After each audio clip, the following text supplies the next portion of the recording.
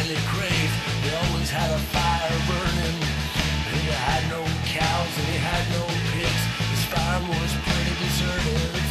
The old lady left with a young cowboy, headed down to some Texas town, alone in his farm in a burned out barn, with his whiskey and some muskets.